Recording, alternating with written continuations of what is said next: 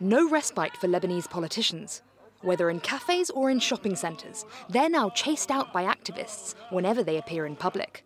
It's a new phenomenon that reflects the extent of popular discontent. The Vice President of Parliament, Eli Ferzli, and his deputy, Sami Fatwad, recently paid the price while eating out at restaurants in the capital. This is unacceptable behaviour because it doesn't represent the will of the people. It's a disrespect for the law that aims to bring the regime down, but that won't happen. People raise their voices because they're suffering, but I don't know what will happen if they go after politicians in restaurants. Not all politicians are involved in corruption cases.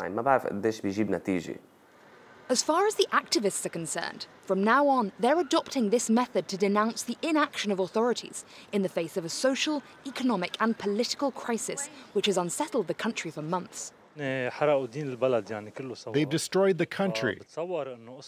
So this is a way to put pressure on them. Chasing them into restaurants is the least you can do. It's the most minimal reaction to their actions.